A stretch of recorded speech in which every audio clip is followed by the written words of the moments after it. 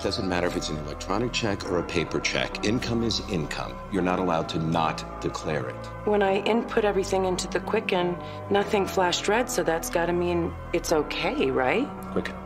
You used Quicken to manage books for a business this size. I did.